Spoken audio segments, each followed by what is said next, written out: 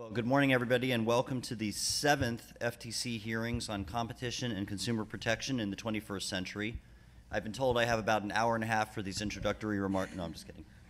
Don't worry, I won't take nearly that long. But let me welcome you. I think these are an incredibly important series of events. We have fantastic panelists who have really important and interesting things to say, and I think it's going to help us create a record that will be very useful for a long time to come.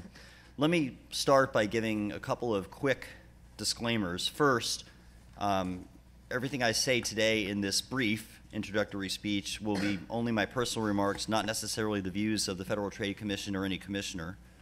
And let me also, by the way, thank Howard for hosting this event. It's a real pleasure to be here.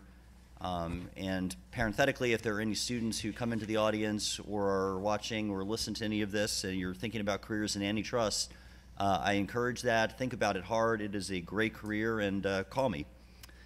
The other disclaimer I wanted to give is, for those of you who were not sure what those giant apparatus in the back were, they are cameras.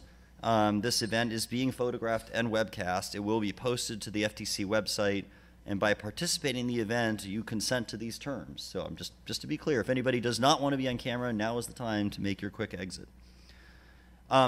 I thought I would start by just briefly talking about the purpose of the hearings. Why are we doing hearings on competition and consumer protection in the 21st century, and why are we doing hearings on artificial intelligence? I know that Professor Gavel spoke about this, and I wanted to echo the educational purpose, the importance of the educational purpose of these hearings. At the Federal Trade Commission, we are very much in study and learning mode on the issues of antitrust and its application to modern and developing technologies. We think debate and discussion is critical, central to the advancement of knowledge and understanding and the development of good competition policy in these areas. We recognize that we, and probably everybody in the world, have a lot to learn about these topics, a lot to think about, and it's, we think, incredibly important to bring together thought leaders and experts on these issues so that we can have the kind of debate that will inform our decision making. Facts are critical. Understanding is critical. When you're developing regulatory or enforcement philosophies, it's vital that you have a robust foundation in fact and a robust foundation in theory.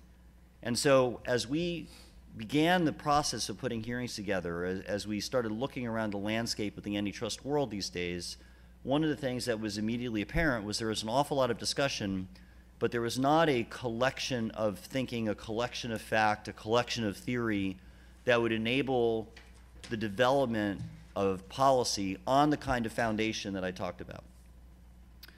So recognizing that gap, I guess, in the underpinnings of enforcement, Chairman Simons thought one way to address this, and Bilal obviously played a huge role in putting this together, was to convene hearings of this sort, hearings similar to those that Chairman Potofsky put together. Now let me turn from that to algorithms, artificial intelligence, machine learning more specifically. To say that there's a robust debate about the role that these rapidly advancing technologies play in society at large, in our everyday lives and in antitrust enforcement, would greatly understate the issue. I actually spend a lot of time reading about this. I will confess to understanding almost nothing about it because the technologies are so sophisticated, but I read a lot about it. A few days ago, the New York Times quoted Facebook's founder as stating that in the next 5 to 10 years, Facebook will develop artificial intelligence that outperforms humans in all human senses, including cognition.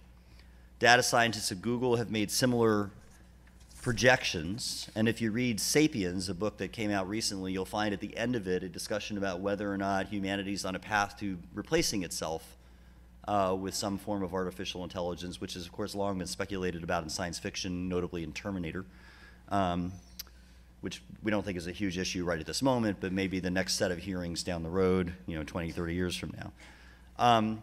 There's, of course, a lot of skepticism about this. One of the things I found about artificial intelligence, I spoke at a conference in Brussels about a year ago, maybe 13 months ago, and there was a great deal of discussion among lawyers about the implications of artificial intelligence and algorithms And I discovered from talking about them that I think there was literally no one in the room who understood anything about how those technologies worked or what their actual capabilities were. And in the course of that, one of the panelists referenced a paper that had been written actually by Kai-Uwe Kuhn and his co-author, Professor Tadelis, that talked about empirical work on artificial intelligence and what algorithms and artificial intelligence were actually capable of doing at the time, which was considerably in tension with the views of the lawyers about what it can do, which frankly I think were largely informed by Terminator. So that to me re-emphasized the importance of actually developing a foundation and understanding of what these technologies can do. And with that, I'm going to turn a little bit to some discussion of the technologies and their implications. Now, when I talk about these technologies, I'm going to use the term technologies broadly, or I might use algorithms, but I mean by it to group algorithms, artificial intelligence, and machine learning together. I recognize that doing that is inaccurate. These are not the same things. They arguably represent points on a continuum of machine learning or machine approaches to solving problems. But there's actually very considerable differences between machine learning and simple algorithms, between artificial intelligence and different kinds of artificial intelligence, and they may have different implications for policy. But for the purposes of today's brief remarks, I'm not going to try to delve into those differences. I'm going to treat them sort of monolithically. We heard yesterday at the hearings about companies and experts involved in the technological side of this, about how some of these technologies are used in the marketplace, what some of them do, what some consumer protection implications of these issues are. Today we're going to talk more about competition policy. The first panel today is going to talk about whether algorithms can collude or might be able to do so in the future. We're going to have another panel that's going to talk about competition, innovation, and market structure questions that revolve around the use of these technologies. And then we're going to have a panel that wraps up that talks about legal and regulatory issues going forward. Now, these are hot issues around the world. I think I obviously get a lot of literature or bulletins on upcoming conferences, and I think it would be fair to say that 95% of upcoming competition law conferences involve, at least in part, panels on algorithms, artificial intelligence, machine learning, and technological implications for antitrust policy. We, being the United States Antitrust Agency, submitted a paper to the OECD Competition Committee last year that provides an overview and discussion of some of our thinking on these topics, and in particular on algorithms and collusion. But we also noted in that paper that consumers have benefited a lot from these advances in technology, not just because they drive economic growth, but because they provide low-cost services, they provide higher quality goods and services, more choices, and innovative new products. So is this a one-way street? Are these technologies merely beneficial? Is there really any basis for any particular competition policy concern? Clearly there is. Despite the benefits these technologies can bring to consumers, it's easy to see at least possibilities in which competitive dynamics could be put into play by the technologies. Let me talk about a couple specific examples. Number one, is it possible that machine intelligence, artificial intelligence, could actually collude by itself? So imagine that you have, and algorithms I think won't suffice for this, but imagine that I have artificial intelligence where I have machines that are engaging in cognition in some sense. I mean, leaving aside the almost metaphysical question of what cognition actually means. But is it possible that machines could collude in the sense of explicitly agreeing on price, output, customer allocation, market allocation? And if so, what does that mean for antitrust policy? Can you put a machine in jail, for example? Second, and I think arguably of much more short-term significance, is it possible for machines to reach the oligopoly outcomes more quickly or more sustainably than humans can? And let me just digress for 1 second on that. One of the foundational principles of merger policy is that we want to prevent mergers that result in firms acquiring the ability to achieve an oligopoly outcome in price or output. And what I mean by that is, in a non-cooperative oligopoly, you could nevertheless have a situation arise where output is reduced or price is increased towards the cartel outcome or towards the monopoly outcome, because relatively small numbers of firms can reach the conclusion that it is in all of their interests to restrict output or raise price, and that the cumulative effect of doing so is beneficial to all. So the payoff is good, in essence, if you collude without colluding. And this does not involve direct communication. It doesn't involve meeting in the back rooms of restaurants in New York, like the book publishers did, for example, in the ebooks case. It doesn't involve the kind of thing that you could be put in jail for. So this is a big concern of merger policy, because once a merger occurs that creates this kind of condition, there's not much we can do about it. Section 1 of the Sherman Act doesn't reach it anymore. So we spend a lot of time thinking about mergers that will enable that outcome to occur so we can prevent it. So a question is, well, can algorithms collude in this sense, in the sense of independently and without communicating with each other, reaching a price raising or output reducing outcome better than humans can? A third possibility is, could machine intelligence, algorithms, technology achieve or cement market power by enabling unilateral strategies to acquire, for example, or to destroy competitors before they become a threat? Is it possible that the use of sophisticated technology to survey the landscape and to monitor activity will enable dominant firms to identify threats and extinguish them before they become real threats in some way that is superior to what humans currently could do? And if so, what do we do about it? I'll come back to that last point in a second. And then, of course, there's other, right? There's a broad category here of things that could happen that we don't really know about. Could, for example, algorithms improve price discrimination? Price discrimination is not necessarily a bad thing. In a lot of contexts, it's welfare enhancing, but also it has some other implications. So I think also when you think about all these issues, you then have to say to yourself, and if so, let's assume any of these things is possible, what will we do about it? And let me just tackle the non-cooperative oligopoly outcome point briefly in this. Let's assume that it was in fact possible for algorithms to independently determine that the best outcome for each of their independent firms was a pricing or output strategy that caused prices to rise or output to fall towards a monopoly type outcome or a cartel outcome. But each algorithm is simply implementing the most rational economic choice for the company that's using it at any given time. Is our solution for that to require companies to program their algorithms to behave irrationally, to make bad decisions? Is that really a logical consequence of antitrust policy? Is it a necessary consequence?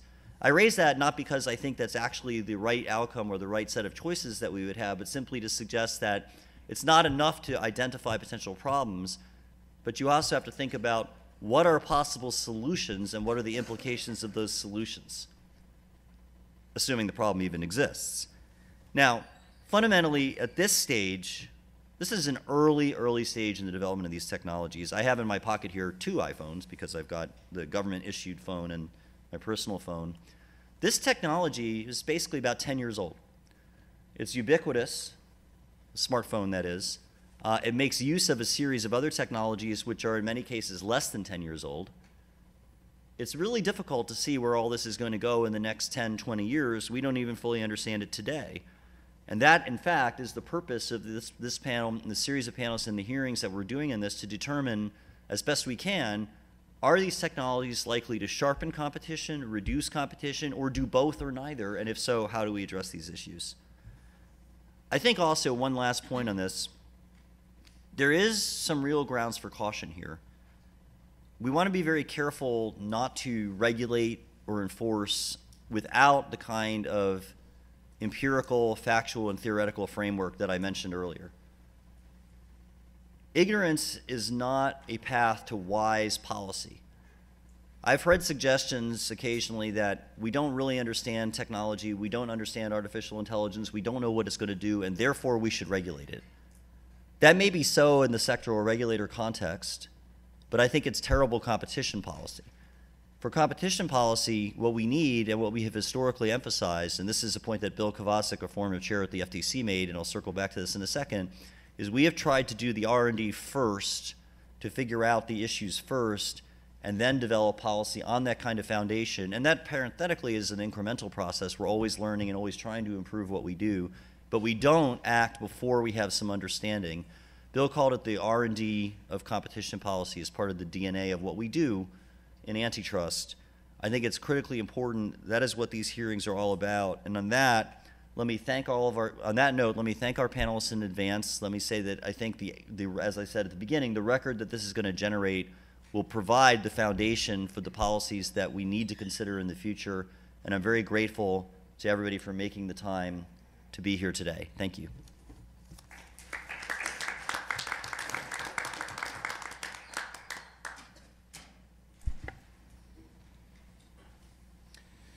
Great, Bruce. Thank you very much for that introduction. Much appreciated way to get us started. Now we're going to start our panel discussion on algorithmic collusion. Good morning, everyone, and thanks again for being here. My name is James Rillinger. I'm a Deputy Assistant Director in the Mergers 2 Division at the FTC's Bureau of Competition. My co-moderator is Ellen Conley, an attorney advisor in the Office of Policy Planning at the FTC. We want to welcome you to our panel.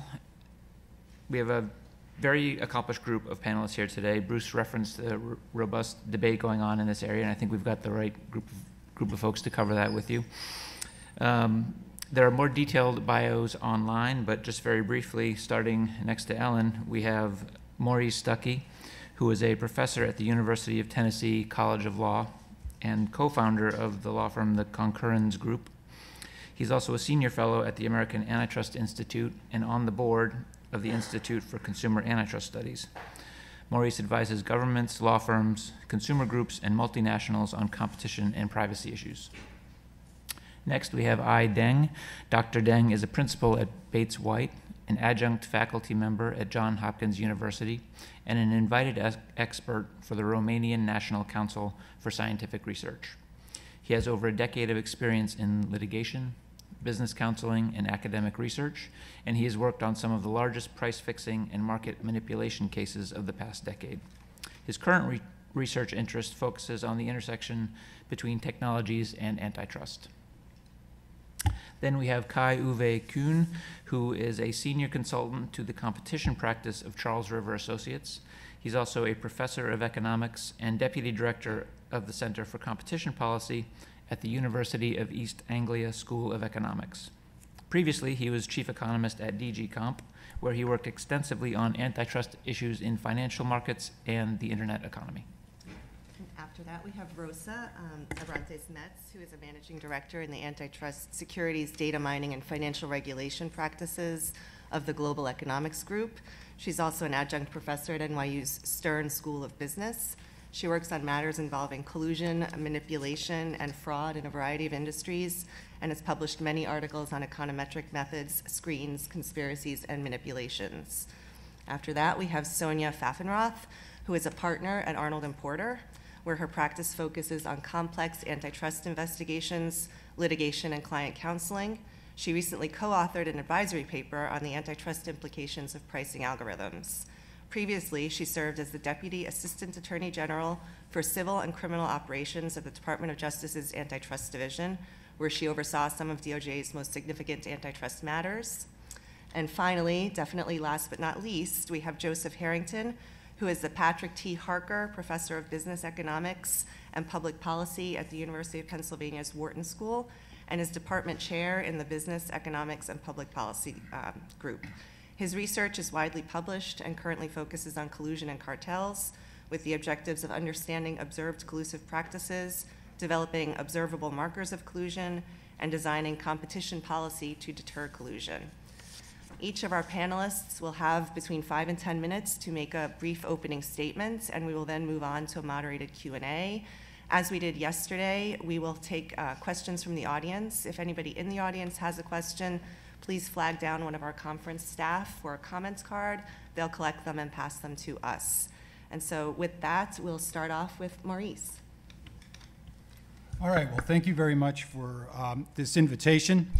A few years ago, Ariel and I, we were thinking about the migration to online and online pricing, and we thought, what would be the implications then that might have on price fixing? Can computers collude? And so what we came up with were 4 possible scenarios of collusion. And the first one, messenger, is the easiest. And there, humans collude, and they use then algorithms to help perfect their collusion. And this is really, for antitrust, a no-brainer. You have evidence of an anti-competitive agreement. The illegality inheres in the agreement, and intent evidence plays a lesser role. And we already have a couple of cases along these lines. First is the Topkins case in the US, and in the UK it was against Trod and GBE. The second scenario is hub and spoke, and here you have a series of competitors that are using the same common algorithm. And one way to think of this would be platforms such as Uber, whereby the users, the consumers, as well as the drivers, the pricing is all determined by a single algorithm. And then the second would be when multiple competitors are outsourcing their pricing to the same third-party vendor. So here you have a series of vertical agreements, and the issue is when do those vertical agreements become a hub and spoke cartel? And here we could see that you have evidence of an agreement. It's really how you classify the agreement.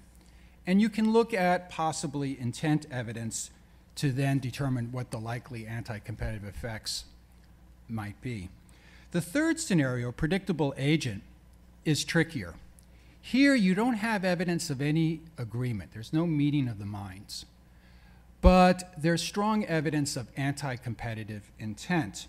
Each firm unilaterally decides to use, let's say, a price optimization algorithm, and the industry-wide adoption of this algorithm helps foster what we call tacit algorithmic collusion.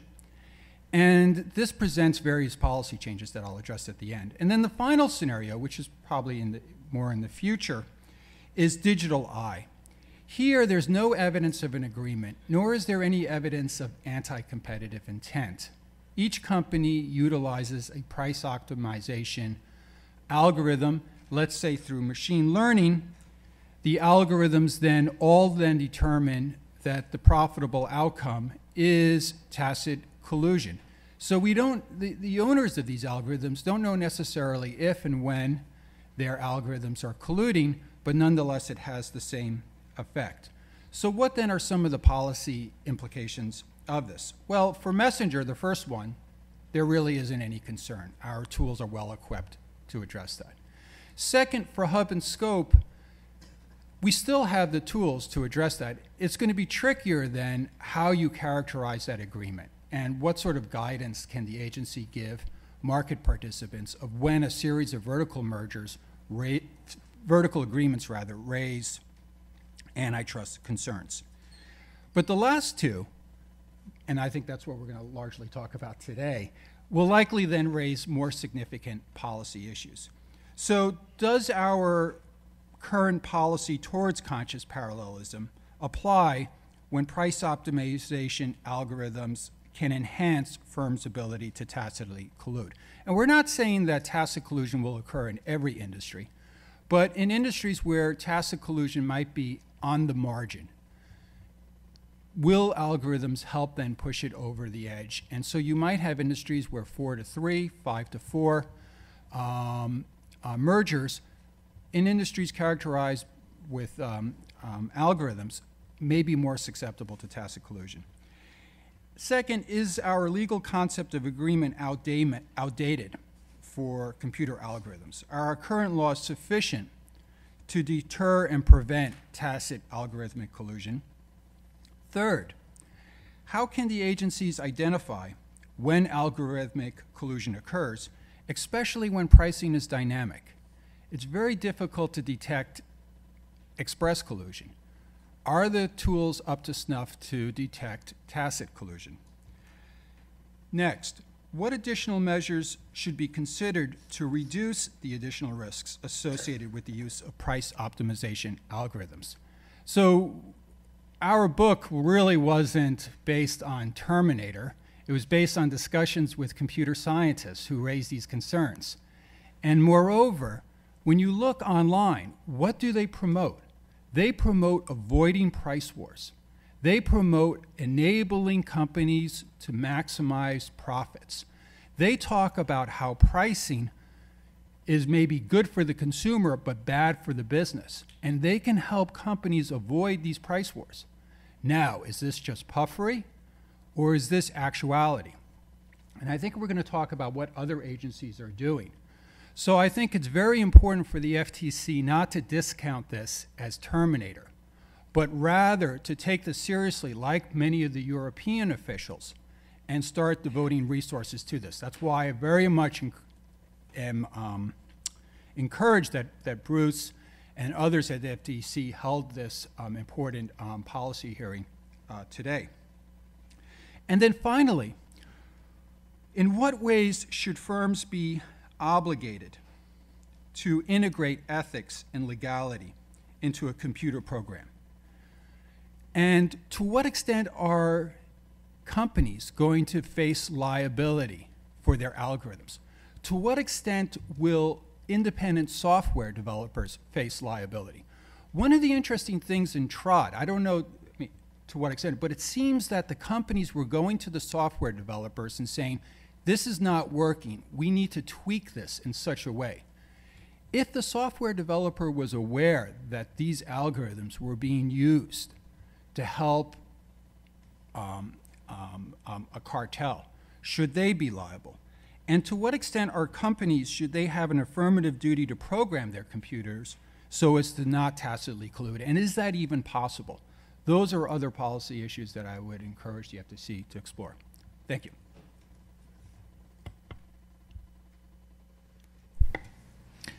Next to Dr. Den.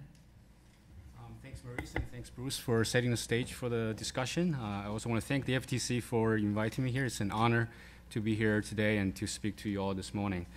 For me, it's always fun to join a conference where my name is on every single slide or in caps. So very happy to be here. As Bruce and Maurice just summarized, we really have seen a great deal of interest in and concerns with algorithmic collusion. What appears to be particularly troubling is the type of algorithms that are capable of collusion, tacit or explicit, all by themselves without human interference. There are at least two interesting questions in this discussion. The first is obviously just how close we are to having colluding robots that are production ready, ready to be deployed by businesses. And secondly, if so, what can we do about them? What can we do about the potential antitrust risks? I'm going to argue that we can go a long way in answering those questions by taking a close look at the literature of economics and artificial intelligence. Now, the existing literature has already a lot of insights to offer. Now, I'm not saying we have all the answers yet, which is why the discussion like the one we're having today is still so relevant and important. Okay, so what do I see as some of the most important lessons we can learn? First of all, there is clear experimental evidence that an algorithm or a robot could be designed to tacitly cooperate with opponents in environments such, social dilemmas, such as prisoner's dilemma, which is a kind of a protocol, prototype models that economists study competition. So at least in experimental settings, I would say colluding robots are no longer a science fiction. Secondly, I guess fortunately for us, designing an algorithm to tacitly collude turns out to be a very challenging technical problem. Now, I'm not going to list all the technical challenges here, but I just want to give out one example based on a recent AI research that is published just earlier this year. So the researchers pointed out that a good algorithm must be flexible in that it needs to learn to cooperate with others without necessarily having prior knowledge of their behaviors. But to do so, the algorithm must be able to deter potentially exploitative behavior from others, and I quote, when beneficial, determine how to elicit tacit coordination, cooperation from a potentially distrustful opponent who might be disinclined to cooperate. The researchers of the study went on to state that these challenges often cause AI algorithms to defer defects, I should say, rather than to cooperate. And I quote, even when doing so would be beneficial to the algorithm's long-term payoffs, end quote. Now, there are several reasons why the fact that there are a lot of technical challenges in designing such an algorithm is relevant to us in the antitrust community. First, I would argue that they show that there's perhaps a lack of support for a popular belief that just any learning algorithm, any kind of a machine learning algorithm that tries to maximize firms' individual profits would necessarily and eventually lead to tacit collusion. This also tells us that to design an algorithm that has some degree of guaranteed success in eliciting tacit coordination from opponents or competitors, this capability to collude most likely needs to be an explicit design feature. Now, this observation itself has further implications. First, it suggests that, at least from an antitrust policy perspective, we ought to consider the possibility of prohibiting the development and incorporation of certain collusive or problematic features, while balancing the pro and potentially pro and anti-competitive effects of algorithms. And Joe here actually wrote a recent article in which he explores some of the issues, including this one. Second, as a result of the challenges, there may very well be important leads in the records that antitrust agencies and even private parties could look for in an investigation or in a discovery process, and all without technical expertise. Several documents are going to be of particular interest. For example, documents that shed light on the design goals of the algorithm, any document behavior of the algorithm, any documents that suggest that the developers may have modified or revised the algorithm to further the goal of tacit coordination. Those are going to be very, very helpful.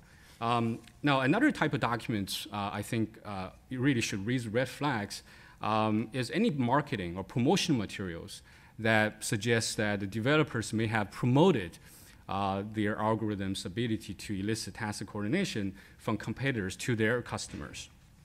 Now, what's interesting here is that I hope you can see that it's not necessary for the investigators to have any sort of intimate understanding of the AI technology to number one, look for such evidence and even interpret some of those evidence.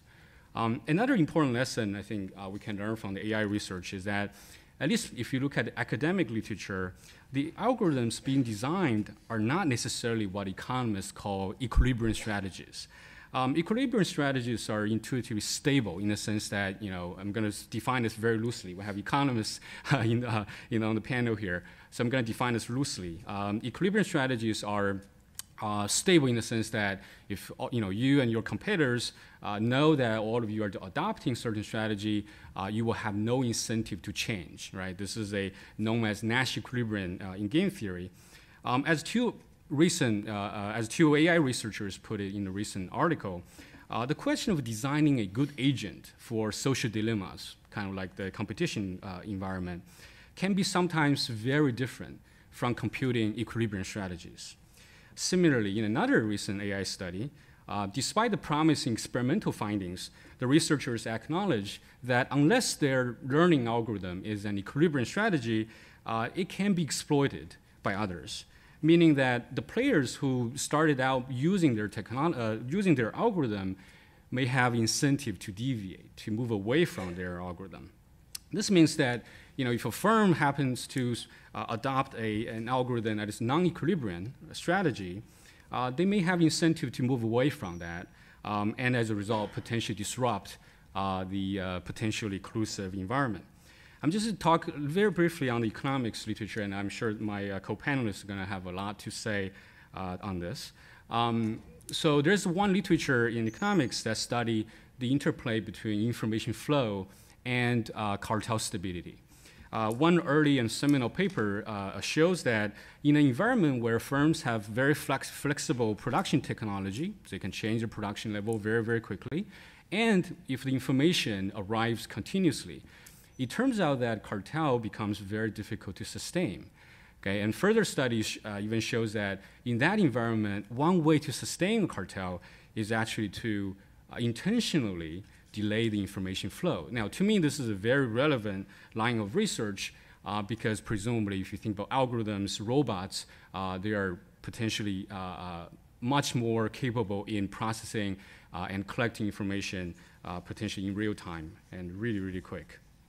In a recent article of mine titled 4 Reasons Why We Won't See Colluding Robots Anytime Soon, I made 2 more points. I have time to just talk about one.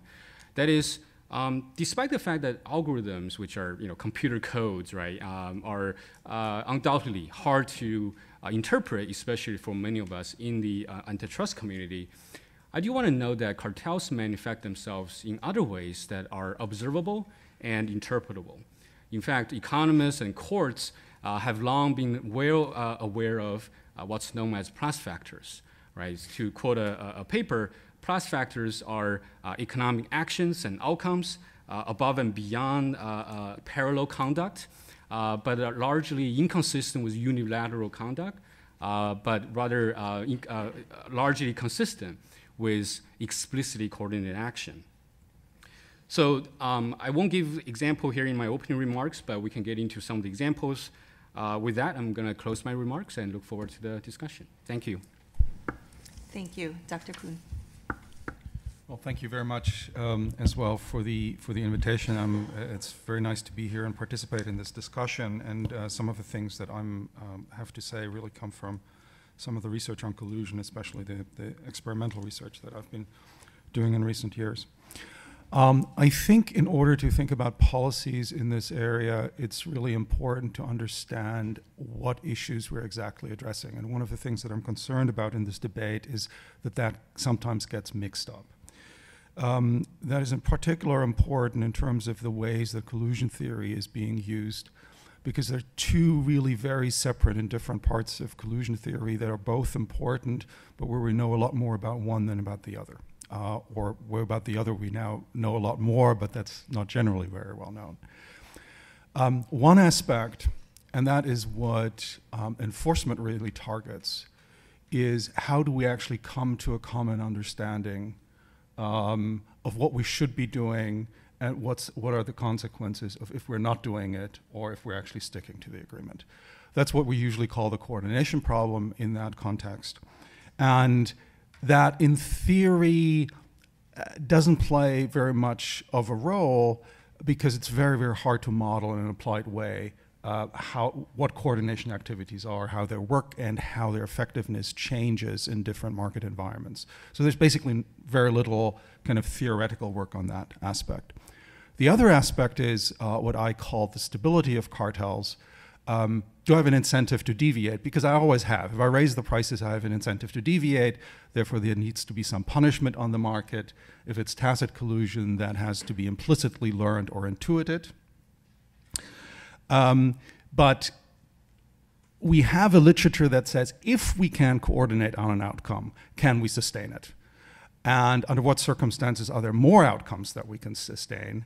But it doesn't tell us really anything about the likelihood that in a particular market situation we're going to see collusion. So that's really the question to understand. When do we actually see coordination? Is something that's coordination activity usually talking about it, something that's essential or not? And that leads to the question with coordination, how likely is tacit collusion actually? And what you want to do in the policy area really depends on whether you think the coordination problem is relatively easy to solve and AIs or algorithmic acting is going to make tacit collusion a lot easier so that coordination is less of a problem. Or whether you think, well, maybe the rapid interaction is good for stability, but it doesn't really affect coordination all that much.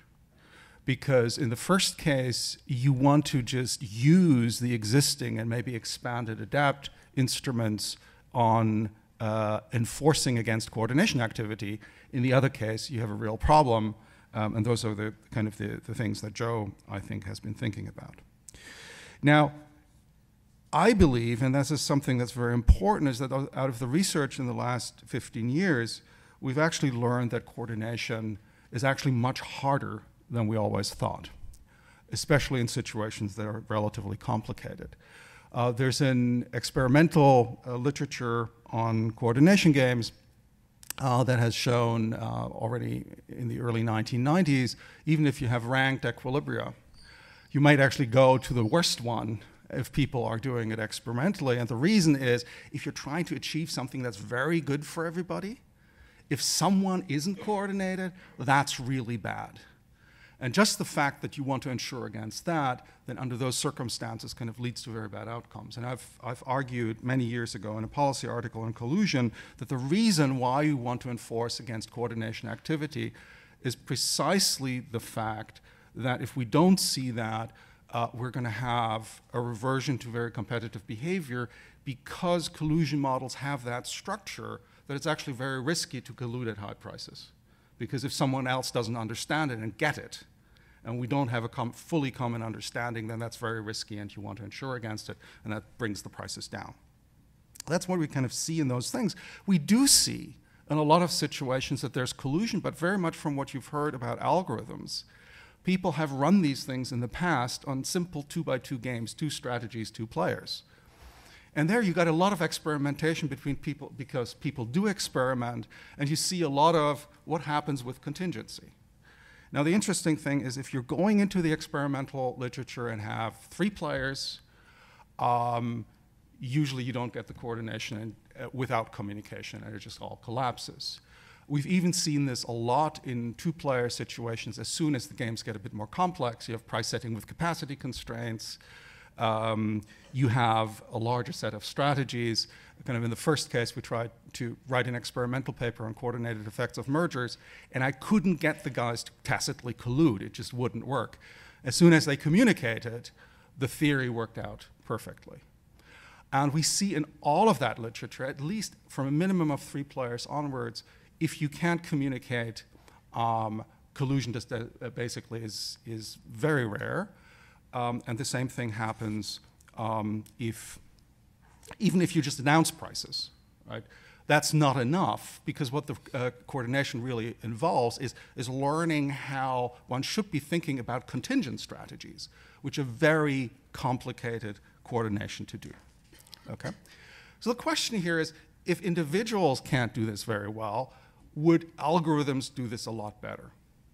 And one of the arguments are that they're profit maximizing, uncompromising on profit maximizing. They're really good. We're just a bit more boundedly rational, and so they're going to get there much better. Now, the reason why that is not right is that the coordination problem as such is something that you can't solve by rationality. You cannot reason through by knowing that you're rational, that everybody knows that everybody else is rational. Can't reason through how you should be playing something that in principle has 2 equilibrium.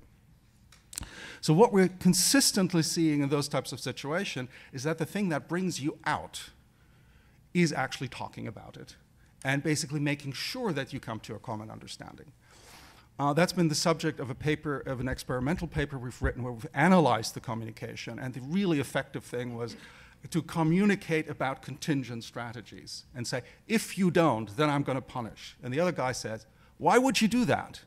And they have a long conversation until they understand why that makes sense, and then they implement it. When they don't do this, they basically don't get to collusion in the long run. Now,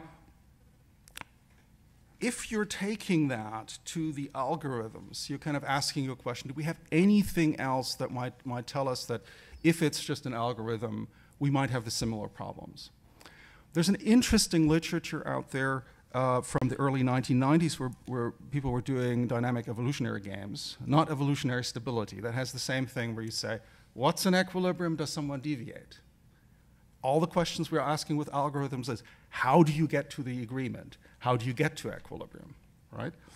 And there, again, there's a very strong result out there that says if you have this type of evolutionary games as they were specified then, which I think you could think about as a genetic algorithm as well, you will get something that's called a risk-dominant equilibrium. That is this problem of going very high to a high price, but then having bad payoff as someone is not coordinated is actually a very large one, and you're going to selecting these, the push in the collusion games would be going towards lower prices.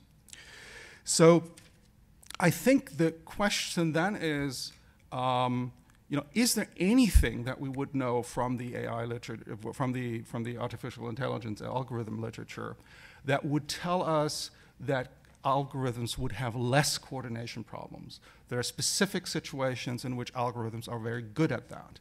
And I haven't quite seen that, and I was thinking I would be telling me that there's all this literature out where this might actually be done. And I've seen some literature on algorithms that do get to collusion.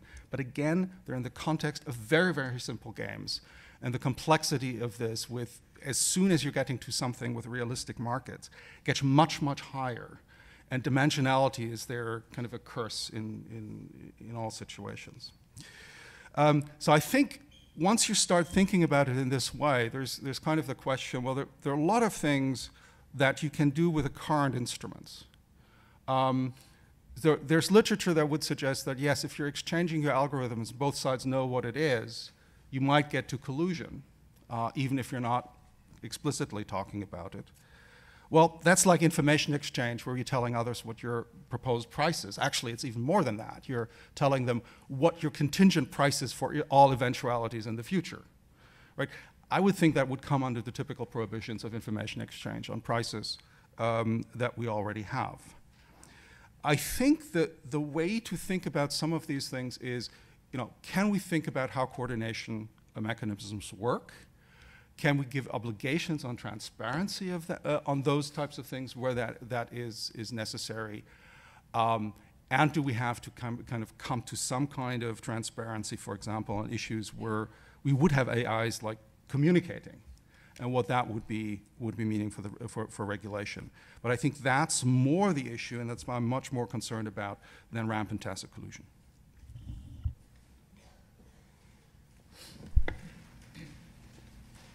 Thank you. Next up, we have Dr. Abranta Smets. Good morning. Let me start by thanking the invitation to be here. It's a pleasure to be here. I would like to take a step back and think about algorithms starting in a little bit of a different way. If, as economists, we think about the situation where we have many competitors, we have homogeneous products and cost production functions, we have perfect competition and no entry. Perfect competition means full transparency about everything. Then we have perfect competition. Price is equal to marginal cost. That's the socially desirable outcome, and that's what economists take as the benchmark and compare real market outcomes against. So then the question becomes actually whether pricing algorithms, given that they are associated with higher transparency and through them there's a higher chance, and normally it happens, that you can more quickly respond to changing market conditions and competitors including, aren't they actually fomenting the likelihood that we will see more perfect competition-like outcomes than instead collusion. So I think we need to start by thinking about taking these as the benchmark and then start thinking about, as we deviate from it, is it really more likely that we're going to see tacit collusion coming out of these algorithms or not? I think that there is, given the limited empirical evidence to date, a high chance that we're going to see higher and more fierce competition coming out of these algorithms than necessarily a lot of evidence of additional tacit collusion. That doesn't mean that has not already occurred and that won't occur. The question is whether the likelihood is higher or if those are more isolated events. So I think what we have to understand really also is that both situations will lead to similar prices among competitors. Perfect competition will lead to completely identical prices but low prices, and the tacit collusion will lead to equal prices at a higher level. And so we need to be able to distinguish the two situations. If we're saying that algorithms tacitly collude and they are leading to equal prices, well, are those prices necessarily too high? Is that a necessarily highly undesirable social outcome? So we know from theoretically that it is possible that particular market structures will enabling factors of collusion when pricing algorithms are used. But I think what is really important to understand is whether the empirical evidence backs that up, and also how do pricing algorithms actually change what's called the plus factors in a way that make it hard to provide a general rule as to whether tacit collusion is more likely to occur or not. Of course, we always start with thinking of the situation where we have just a small number of players, we have high barriers of entry, some high product homogeneity, and then because pricing algorithms are usually going to work in high transparency world, and they enable more interaction, they can even replace the direct communication among competitors, then it is possible that they will facilitate tacit collusion in theory, because they facilitate signaling potentially, they facilitate the monitoring of prices, and they facilitate the punishment of deviations from a potential collusive agreement. But as it has been mentioned earlier, what we are also worried is that these kinds of concerns that are typically in the oligopolistic situation will extend to situations where markets are less concentrated. But let's start by thinking also, how do price algorithms and the availability of so much data and market transparency actually affect some of the components, some of the market structure and demand and supply factors that would normally tell us that if X exists, then collusion is more likely or not. Let's think, for example, just to give a couple examples in terms of demand. Everything else the same, typically the availability of these pricing algorithms in retail, internet trading is going to increase the elasticity of demand by consumers, simply because it's much more easy, it's easier, the search cost is low, it's easier to search across different web pages, my elasticity of demand is higher, and therefore market power is lower. We can think the same way about barriers to entry. We know that large data in highly concentrated markets may provide an additional barrier to entry. On the other hand, the digital economy is full of examples where those situations were overcome by entrants, and in which that level of high transparency actually enabled a reduction of entry costs to the potential entrant.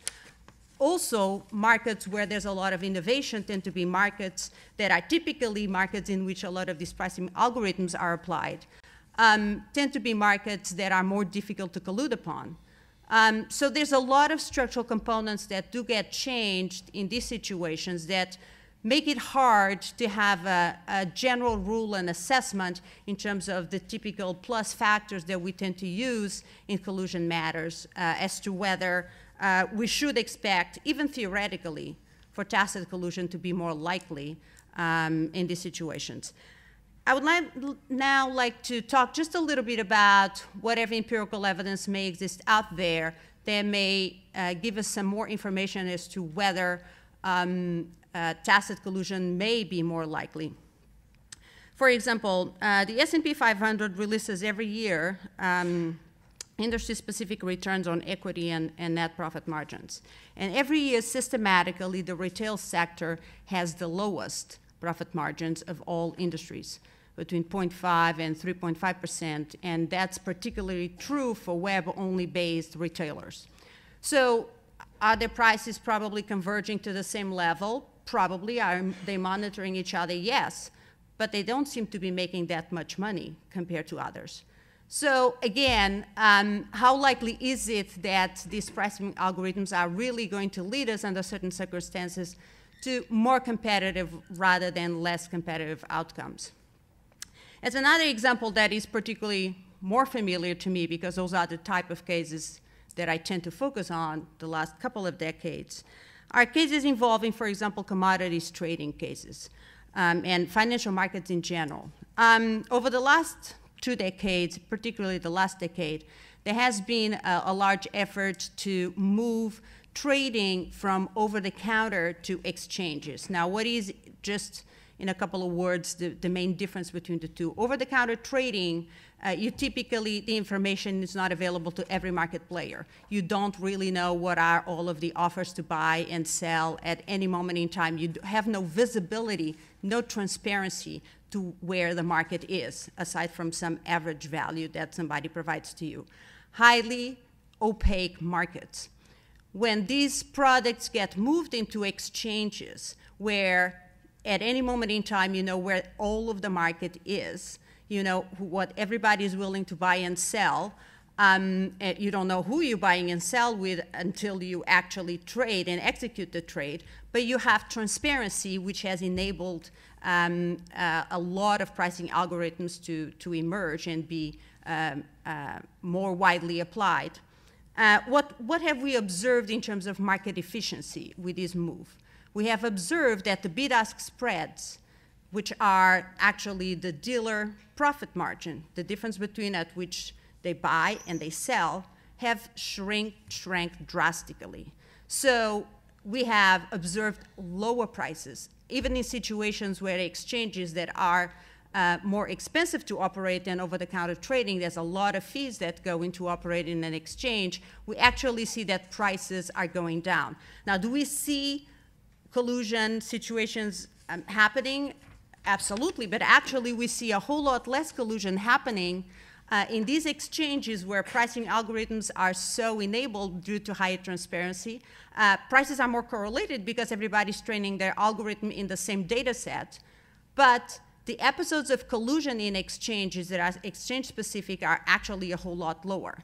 We know we have seen so much collusion and manipulation lately, but those situations, 90% of them, were related to deficient structures such as benchmarks rigging, auction rigging, that were themselves deficient, which led and facilitated rigging.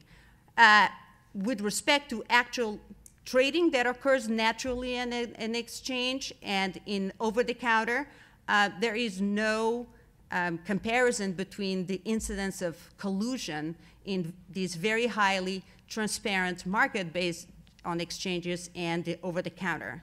So I think that even though the empirical evidence is limited, I think we need to sort out through what is already available out there and think about whether if we are to regulate a problem that we may potentially be misdiagnosing, if we're actually going to undercut all the potential benefits that we may have from these techniques. Thank you. Thank you. Thank you. And I'd like to thank the FTC for the invitation to be here today. It's a pleasure to be here. And I'd just like to start by saying that the views I express today are my own, not those of Arnold & Porter or any of our clients. So I'd like to shift gears slightly and talk a little bit about enforcement currently. In the current time where algorithmic enabled collusion still requires human input at some point in the process. And Bruce mentioned the OECD paper that the agencies drafted last year. And that paper drew the distinction between interdependent behavior and collusive behavior. And collusion requires an agreement between two parties. The enforcers have said that algorithms are a tool, and you have people determining the goals and designing the algorithm to meet the goals of that tool. And as a tool, the algorithm can be a mechanism to implement a collusive agreement. It could be a technology that assists in policing an agreement that's already in place to deter cheating. But as a tool, the algorithm in that context is sort of the technological equivalent of the stereotypical meeting in the smoke-filled room where the agreement is reached and facilitated. So in that context, you have a person, a human being, putting the algorithm in motion and directing it to perform a set of actions in the context of a collusive agreement that is in violation of the antitrust laws. And even if once that's set in motion, it becomes self-executing. There's still predicate communication. There's still a predicate agreement between parties that led to that action. Maurice referenced the Tompkins-Trod case. So this was a case prosecuted by the DOJ in which Tompkins and his co-conspirators were accused of fixing the prices of art, of posters that were sold online through the Amazon marketplace. And in that case, the DOJ was alleging that the co-conspirators had used commercially available algorithmic-based pricing software that operated by collecting competitor pricing information and then applying certain pricing rules to that data to set pricing. And in that case, the way DOJ described the conduct was that specific pricing software was adopted with the goal of coordinating pricing changes. So one conspirator would program its algorithm to look at the price of a non-conspiring competitor and set the price slightly below that. And then other conspirators would set their pricing software to look at the price of the first conspirator.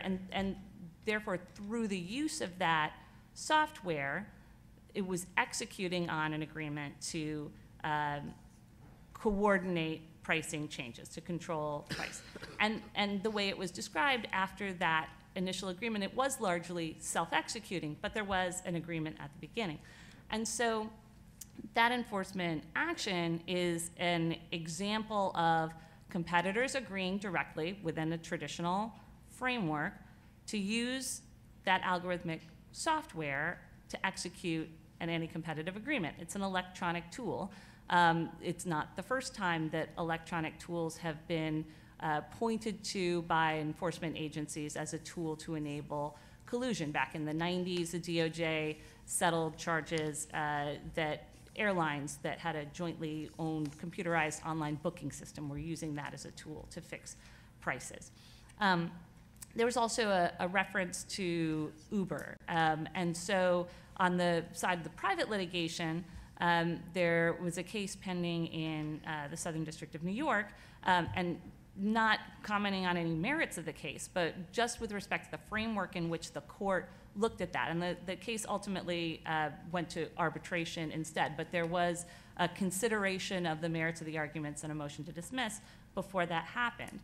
And in that case, you had the court looking at it as Maurice referenced, a hub and spoke framework where there was allegations that drivers that join Uber are agreeing with each other to use the same algorithm to set prices. So that there was a rim and a hub, again, within the traditional framework of considering collusive agreements.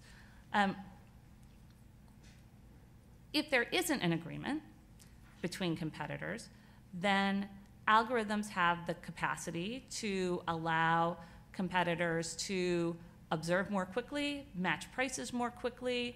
It may be more effective than other types of observation capabilities that companies have had available to them in the past. But without the underlying agreement, it's still parallel conduct. It's still parallel pricing, which is not illegal under antitrust frameworks.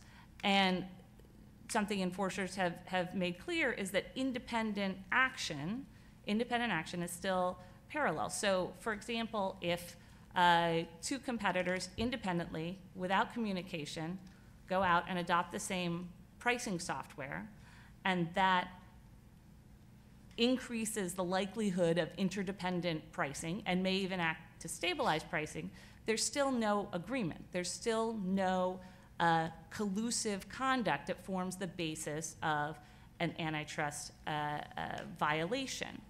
And so you have had, historically, the agencies articulating this as focusing on the behavior, focusing on the anti-competitive behavior between parties, not the outcomes of the consequences of certain actions that are taken independently. And so thinking about it from a business perspective, from the practical counseling perspective, if that bright line weren't there, that agreements between competitors to collude with respect to price setting is unlawful, independent action that may result in price stabilization but does not involve any communication between competitors is not unlawful. If that bright line is taken away, it would make it very complex and difficult for a business to determine where the line is. Where is market transparency no longer pro-competitive? And when does it become anti-competitive? When is the threshold for when conscious parallelism, which is lawful, when does that become lawful? That would be very difficult to define and very difficult to counsel with respect to. All of that said, I think that even in the current environment, and this is something that others have alluded to and Maurice talked about at the beginning,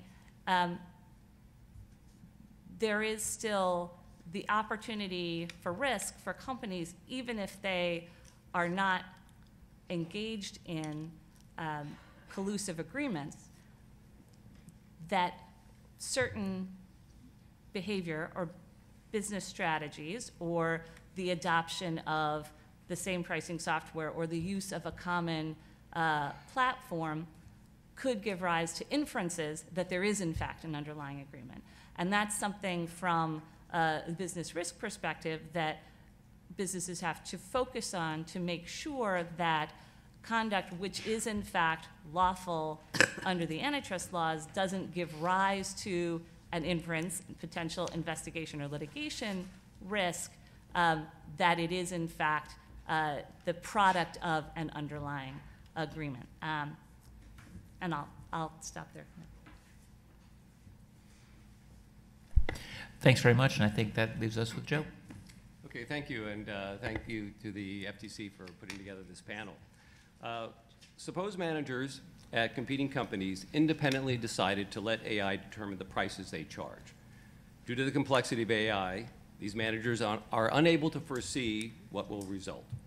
Further, suppose that these AI programs have learned to collude as reflected in prices above competitive levels. Algorithmic collusion has emerged, and it is harming consumers. Now, the legal challenge in prosecuting those companies is that the law is rooted in conspiracy, but there is no conspiracy here. To be more specific, what is unlawful is an agreement between competitors, where an agreement is, according to the U.S. Supreme Court, a meeting of minds in an unlawful arrangement, or a conscious commitment to a common scheme. This legal perspective is also present in European Union jurisprudence, where an agreement means that companies have joint intention and a concurrence of wills. In other words, companies have an unlawful agreement when they have mutual understanding to restrict competition. Now, the courts have laid out various paths towards proving that there is an unlawful agreement.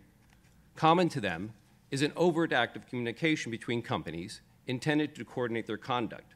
There must be evidence of communication. However, neither mutual understanding to limit competition nor communication to facilitate that mutual understanding is present with algorithmic collusion. The AI programs are simply setting prices, recording prices and sales and other relevant data, and adapting the pricing rule in a manner to yield higher profits.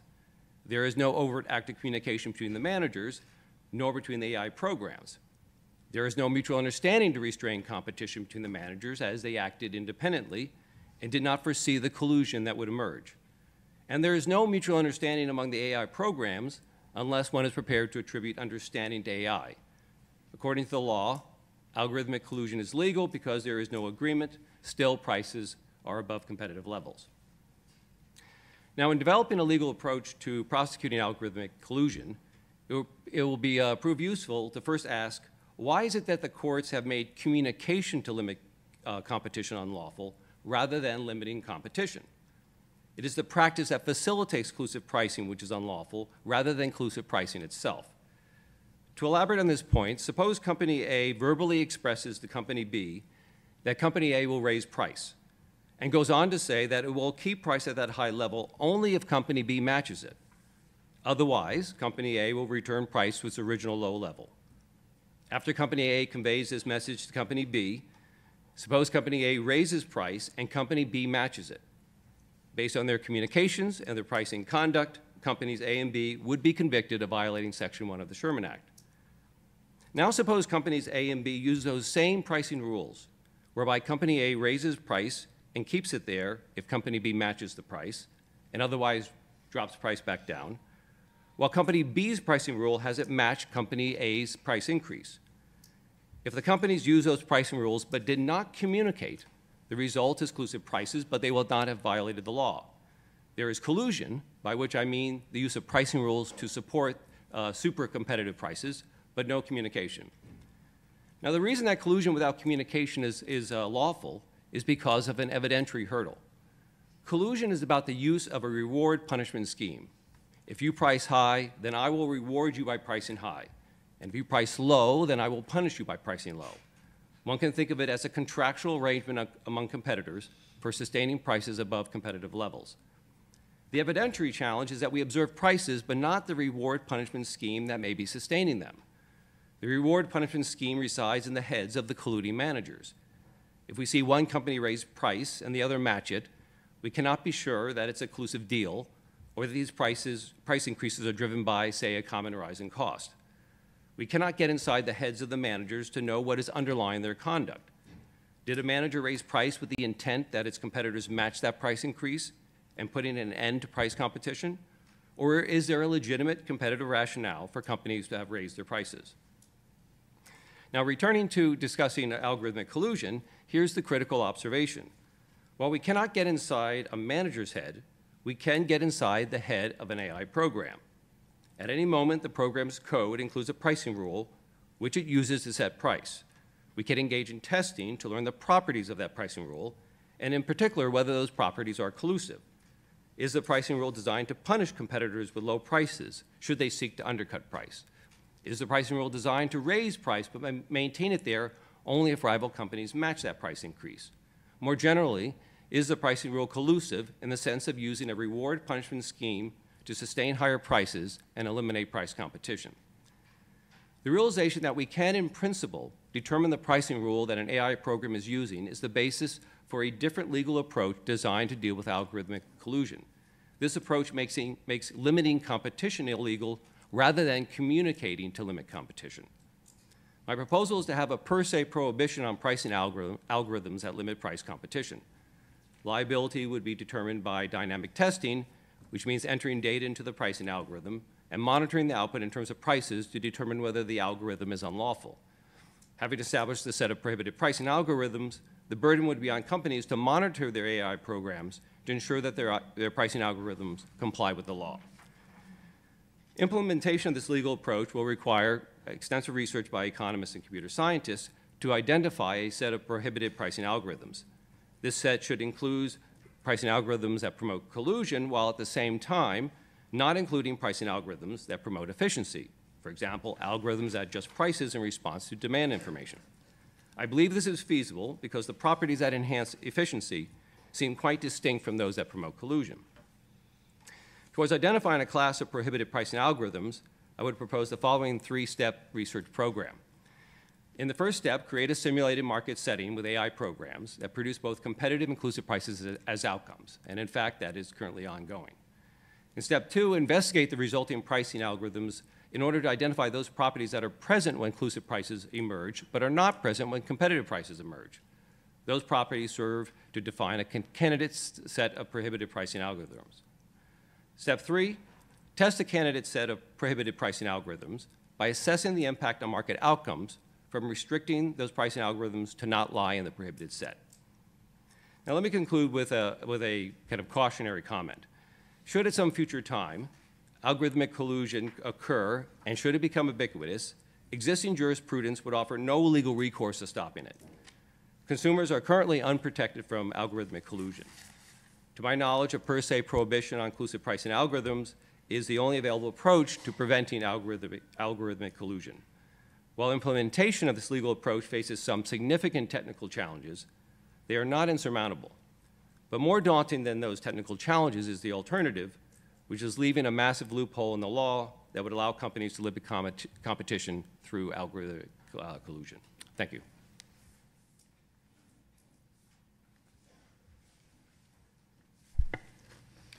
All right, I want to thank all of our panelists for interesting opening remarks there. We'd like to spend the rest of our time with a moderated question and answer. And to kick things off, we've heard a lot of references both in the opening remarks of the panelists and in Bruce's introduction about the debate that's going on. There have been some interesting comments here about the ways that we can potentially identify and deal with any collusion that's going on today. Curious to get the panel's reaction on just the sufficiency of the tools that are available to enforcement agencies today. And really you can focus on tools to detect, tools to deal with whatever we find, policy proposals for us to think about. And thought maybe we could start with Maurice. All right, well, thank you very much. We have a new paper that we just put up on SSRN, Sustainable and Unchallenged Algorithmic Tacit Collusion, in which we address some of the concerns. And what we first find is that express collusion is often more durable than what we identify. Second, what we find is that in the legal world, there's the assumption that tacit collusion can occur without communications. But third, and I think which is particularly interesting here, is recent experimental evidence that justifies some of the concerns that Joe has raised, whereby you have algorithms that then collude when playing with a human. And in fact, they reach a collusive outcome earlier than when human and human experiment. And then also they see tacit collusion among algorithms. They first tried it with 2 Q-learning algorithms, and then they went to 3 Q-learning algorithms. They then had 30 price levels. They went up to 100 price levels, and what they found was that tacit collusion occurred and was very stable. And then finally, we have some real-world evidence, although indirectly, with RPM. There was the recent case that the European Commission brought against the Pioneer and other electronic developers. And what was interesting here is because the industry relied on these pricing algorithms, Pioneer only had to go and target, let's say, the one discounter. And then once it did so, once that discounter then increased its price, all the others then followed rather quickly thereafter. And you see this in some of the literature for the software vendors, how do you identify leaders? How do you identify followers? And if you could identify the leaders, then you can avoid these price wars. So what should the agencies do? Well, let's look at what some of the things that are happening now. First is research projects, and I think that would be key. I mean, the Germans and the French are announced in 2018 that they're going to engage in an extensive research project. The European Commission as well. Second is to have a dedicated team within the agency. The ACCC has a data analytics commission. Third would be looking at some of the policy proposals already on the table. So the Germany's Monopolies Commission had some recent proposals on algorithmic collusion, including systematically investigating these markets to see what risk will likely emerge. Because as Joe points out, this can be quite pernicious, and detecting actual collusion is already difficult enough. Detecting tacit collusion can be really difficult. And then finally, what I think here, one of the things that we recommended in our OECD paper was creating these tacit collusion incubators. And we're already starting to see scholars doing that. That's the 2 studies that we cite in our paper were based on that. But I think this would be an excellent opportunity for the agencies, particularly to better understand under what circumstances will this tacit collusion occur, and then to prevent it through merger policy. That's, I mean, I remember when I was at the DOJ, we were told, well, with collusion, stuff happens. We don't really know when it happens, when it doesn't happen. We had very good tools for unilateral effects, but not so much for collusion. And I think these tacit collusion incubators, or these algorithmic collusion incubators, can really give us insights into what conditions may emerge or substantially lessen competition along this dimension. So I would just echo what Maurice just said. I think he gave a lot of good advice And to me, I mean, although I said that I do believe that there's a lot we could do even without technical expertise on AI to in terms of uncover and interpret evidence. I do think that having technical expertise within the agency, or at least have easy access to that type of expertise, I think it's going to be very helpful.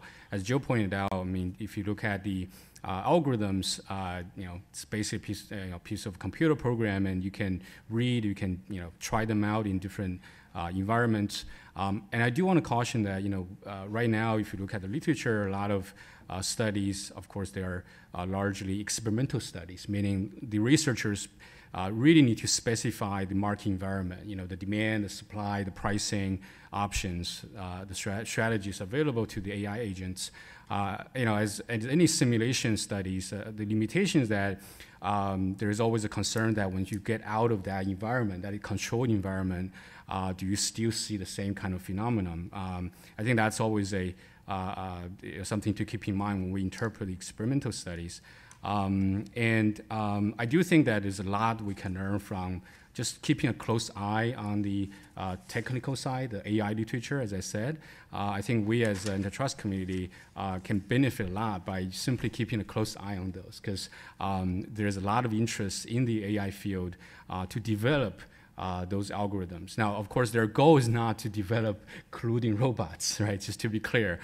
Their goal is to develop algorithms that could work with humans and make our life easier, even in social dilemmas, even when the algorithm's objectives kind of conflict with human objectives, and how they can learn to work with each other, in particular with humans. So I just want to be clear, it's not the AI fields are evil colluders trying to design things hurt us.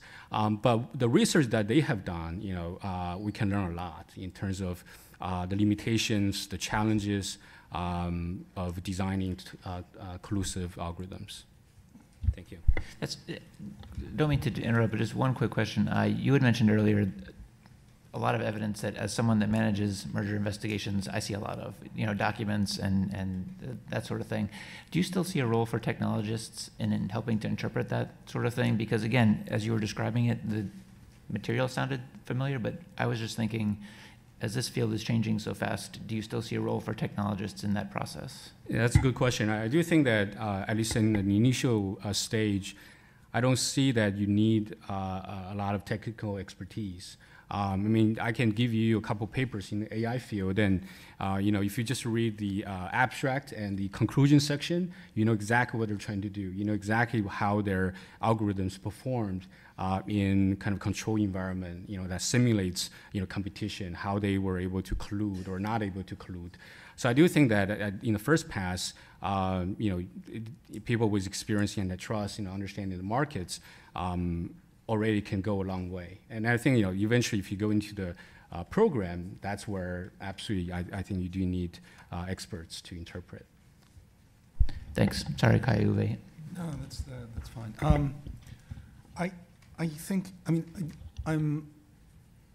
I do think we have a lot more possibilities with traditional tools, even in this field, than we're kind of admitting in this context. And I think this is a little bit underestimating also the coordination activities that are just necessary in order to get there. And I found that very revealing with one of the comments that Joe made when he was talking about the algorithm can be designed in a way to collude. And that's essentially what otherwise the coordination activity would be. I mean, there's a great difficulty, and I talked about this, which is, in principle, if you don't know what the other guy's algorithm is, you're playing against lots of algorithms, and that becomes a really complex problem in how you're getting the other algorithm to converge to common behavior. And how to induce that, I'm not quite sure whether anybody knows.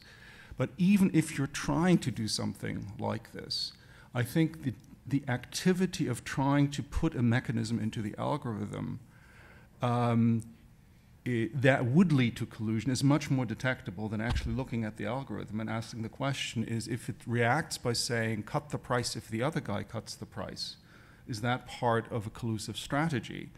Because we see lots of markets in which there's sequential price setting, there are virtually all markets where there's sequential price setting. And those tend to be very competitive markets in which the prices sequentially are lowered. So I'm not convinced that we are going to be very good at identifying collusive strategies from very complicated algorithms, or maybe not so complicated algorithms, but basically saying this is a collusive strategy, because we only know that if we know what they had in mind, what the strategies were of the algorithms that they were trying to play against and that they were trying to coordinate with. So, on the other hand, if there is an attempt to do this actively, then there are people around who know that we were trying to design an algorithm like this. And you would be generating the same information as you're getting now from kind of someone spilling the beans internally. And so in that sense, well, maybe that wouldn't be the typical communication or coordination behavior, and one might want to increase that scope a little. But that's what I said before. You actually want to look at the coordination behavior, the sharing of a price, the clear intention of having a rule in the algorithm that is trying to lead to collusion that you would want to target. Because you're much more likely that you're going to get evidence about that, while price setting and price movements and even strategies are really, really hard to interpret. Because how you're going to test the algorithm, what did they have in mind, what the algorithms were on the other side. That's kind of the unknown in this. And that's why I'm much more circumspect about what Joe is suggesting. But certainly I think if one is thinking much more about what are the activities to kind of get there, you're getting much more step-by-step increments in the direction of dealing with the issue that you can actually understand and that fit into the current framework. I would like to just make a small comment on, I think that it would benefit the business community if there were general principles, general rules, not necessarily forbidding per se. Doesn't mean that it can't be, as Joe suggested, but having general rules, guidelines on what should we desire in a pricing algorithm and what we should not, and the conditions under which we should be more concerned about certain features than others. We have that for communications among competitors. And I think that if we are to build structures that are better from the start, we are then less likely to find ourselves in bigger problems later on. I always think about what happened with the financial benchmark situation, where for years I had said that these structures were easy to rig, and pretty much everywhere we digged, we found rigging extensively and massively. But somehow the authorities were distracted, I believe, because only after LIBOR broke, we started to come up with guidelines on what are the good principles for financial benchmarks. So I think we should have a more proactive role in this case and start by conducting more research and having more of these types of discussions and come up with good principles on which to base on these pricing algorithms that the community, business community knows, and to Sonia's point, they don't suddenly get shocked that something that they did had no clue they were now liable at some level, and then start from then on and see whether the guidelines that we come up with do need some sort of an extension or a little bit of a broader view of what an agreement actually is. And I just wanted to build quickly on something that Kai-Uwe mentioned a minute ago.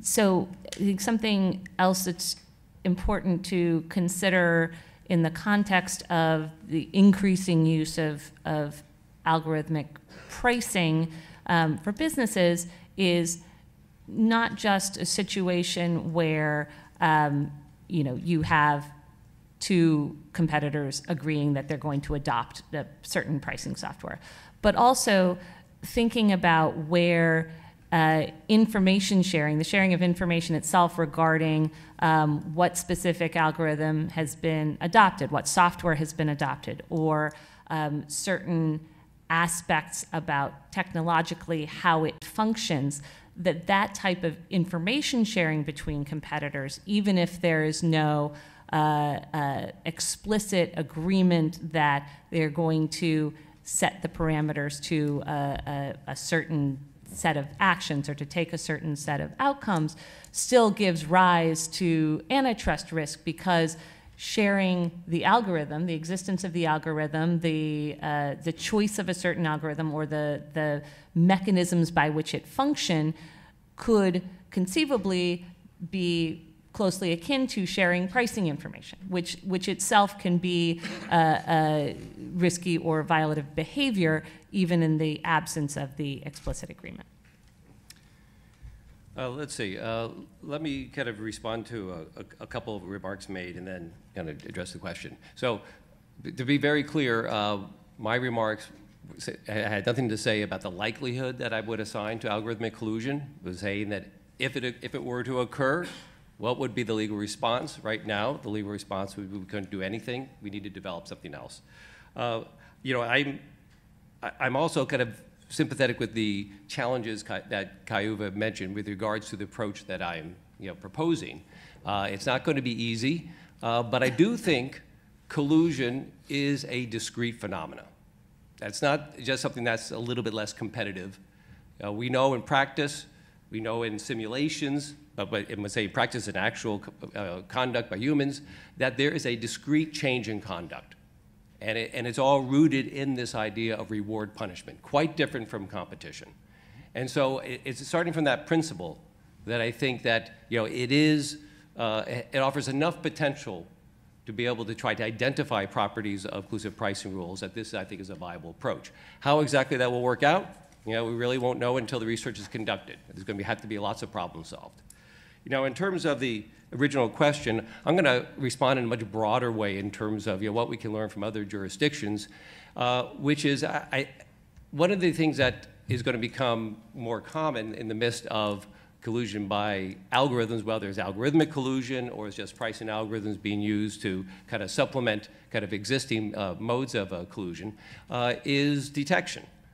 Because what we're imagining here is that these pricing algorithms, however they're being used, is conditioning on easily available prices of rivals. So we're not thinking about intermediate goods markets here. We're thinking about retail markets on the whole. So we're looking at a setting in which a competition authority or any third party could, in principle, engage in screening, that is, looking at that same data to try to find patterns that are consistent with collusion. So the idea of screening for cartels, that is looking at market data to try to identify them, is something that's being done in a number of jurisdictions, but is not being done in the US. I was recently at a meeting with about 25 to 30 chief economists from various jurisdictions. About 2/3 of them said that their agency was engaging in some form of screening. Some just kind of experimenting with it, some putting lots of resources into it, such as in the case of Brazil. The US DOJ was there. They were part of that minority that was not engaging in screening. So I would say, what we can learn and what we can do is to try to make screening a kind of more of a standard practice for competition authorities, because I think that's going to become more and more useful if, in fact, pricing algorithms become a more important component of collusion. Let me just add one point on that. Competition authorities are also, some of them, starting to be interested in developing these types of AI techniques to detect. So beyond the typical screening, many of them have very large data sets of actual bid rigging. They have collected for a very long time. And I, for example, am working on one of those projects where we are starting to develop a model to detect potential bid rigging applied to a different data set, but training it on a particular data set. So some of the agencies are actually going much beyond the typical screening that we have been doing for some of them for some years, to getting more up to speed into AI techniques. So I do agree with Joe. This is something that should definitely be done. Any other Could I comments? have Yes, just a rejoinder on two of the remarks that were done here on information exchange. So I think in developing rules, it's always important, if you want to have a per se rule, which is really good for incentives and for firms to have clarity, you want to make sure that the costs are relatively low. And I think some of the suggestions that come here in order to say, basically any information exchange about what your algorithm is, you can make illegal, because it's very hard to think of any good reason why you should be sharing your algorithm with your competitor, or information about your algorithm to the competitor. So this is kind of one of the examples where I would say we basically have the legal framework on information exchange. It falls very much into the similar category of exchanging prices that you want to set in the future. Why not do that? If you need an extension there to make it clear that that falls under it legally, well, do it. But that's a very traditional approach that I think would already go very, very far, even in addressing Joe's concerns, because it then makes it unclear what I'm actually competing against, and that makes it much, much harder to get there. Just on the screening, I think one has to be very, very cautious about thinking that you can screen everywhere. There are a couple of markets, and especially with bid rigging and so on and so forth, where the structure of the price setting in the market is very, very clear. In a lot of other markets, it's very, very hard to do screening of that type, and I think even in some of the retail markets that you're looking at. So as a general proposal of doing it everywhere, I'm not really convinced, and when the European Commission tried it, it really failed, because you couldn't make an inference that was good. So you need secondary information for the inference that very often comes from the price setting structure. Now you have that in financial markets, you have that in bid rigging, but in other commercial markets, I think I'd be very, very cautious, and would ask myself, what would actually be the criteria for knowing that you should be starting to intervene? Can I quickly follow up on this screening and monitoring?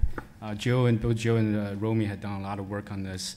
And I think I made a similar point in an article called Cartel Detection Monitoring, a Look Forward, making the point that there's almost an interesting paradox here, because AI, we're talking about AI being this evil colluders, but at the same time, I do think that there's a lot of potential for the AI technology to help us detect and monitor the markets. And subject to Kai-Yui's comments on, it's not always you can apply those techniques. I'd like to move on to a few questions from the audience. We've actually gotten quite a few. I think this one actually plays nicely off of the comments that I just made. The question asks, at what point or how should the agencies think about setting the balance between antitrust enforcement in this area and not deterring innovation or additional sort of innovative competition? Would anyone like to start us off? Maurice. Yeah. So one thing I really think there's 4 prongs to respond to that. And the first thing that I think came out from, I think everyone on this panel would agree, is to better understand the risks. And that's why I think these market studies and the like are really helpful. And also speaking with the people that are promoting this. I mean, for example, the Italian Competition Authority observed, quote, a number of specialized software developers offer solutions that allow even small companies to implement strategic dynamic pricing strategies, offering tools to auto-detect pricing wars, as well as to help drive prices back up across all competition. So I think that's one. Second is improvements in tools to detect collusion. You've already heard one proposal here. Other proposals include auditing the algorithm. There are pros and cons involved with that. We promote the Algorithm Collusion Incubator, but then there's also the market studies.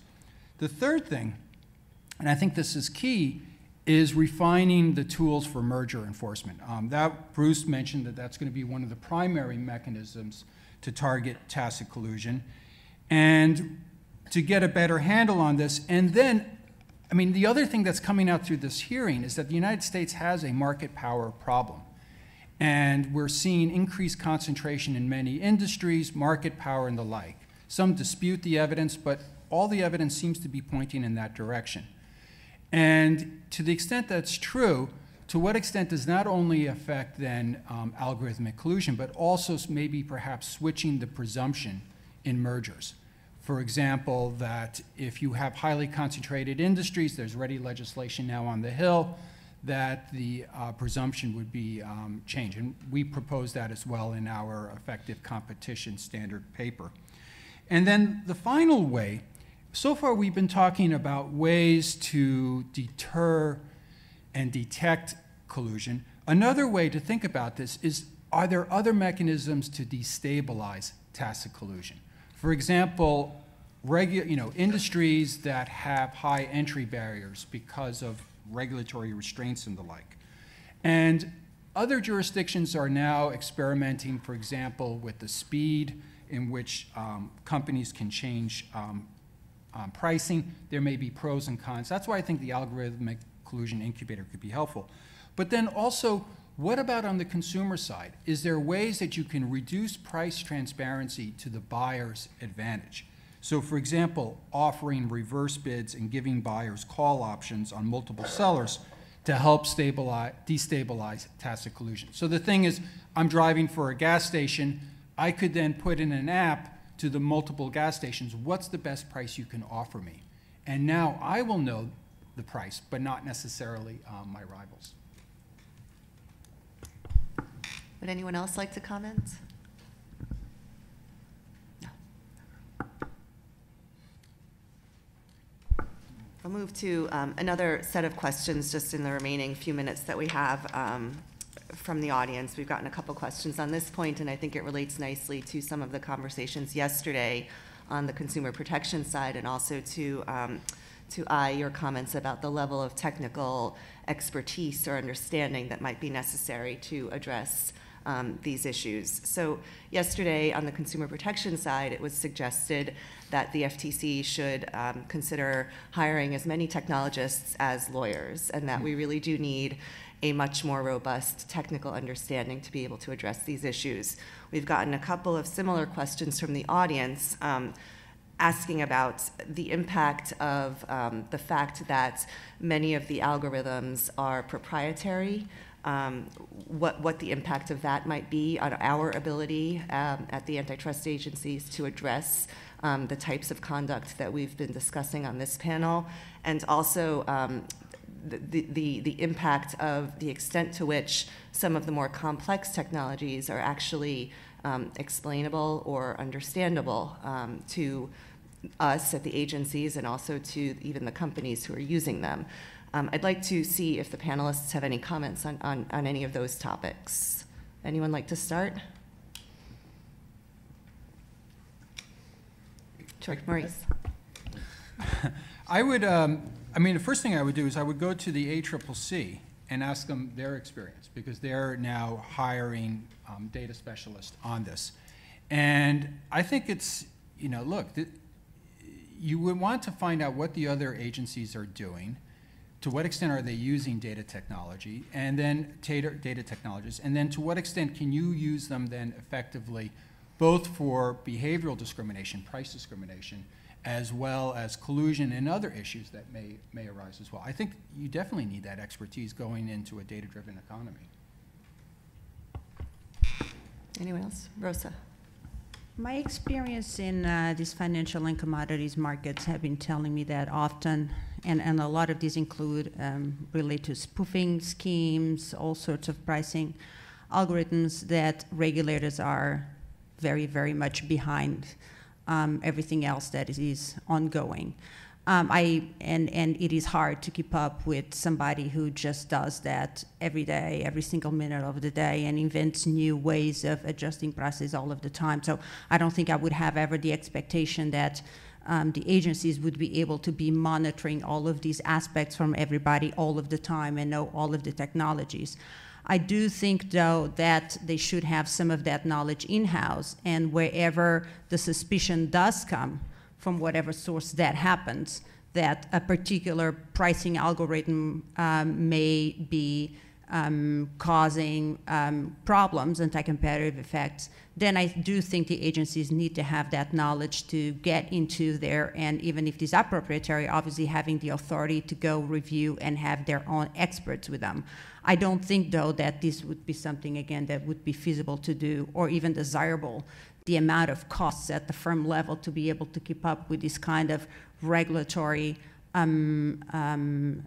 oversight would be very large. But I think that occasionally that may well be justified, and so that expertise would be needed. Anyone else have any comments on that? So maybe just a quick comment. So I do think that the first line of defense, the first line of really information source should be the developers themselves, the companies who adopt those technology. Being in the research community myself, I mean, every time I could write a very technical article with all the mathematics, simulation behind, but I always want to make it easy to read, have a very easy to read abstract and conclusion. So I do think that's the first place that agencies, anybody without technical training should go to. And after that, I echo what Maurice and Joe's proposal. I think after that, to really understand how the algorithm behave, you probably will need to have simulations, experiments, and research after that. I actually think there's another aspect to this which is very important to actually have some people with expertise, which is really checks and balances issue. You very often get, if you're a competition expert, but not an expert in the other things, everything you see, you interpret as a competition problem. And that's often not appropriate to the things that you're seeing, but the reason why you're interpreting it in that way is that you're not understanding the rest of the framework. And so I everywhere where we've seen economists come in, patent lawyers come in, the agencies and so on, I think we've had a much more differentiated and broader view. In the end, I think that also enhances enforcement because it enhances the distinction between something that's problematic and something that's unproblematic. And especially something like collusion, where the important thing of policy is giving the right incentives, right?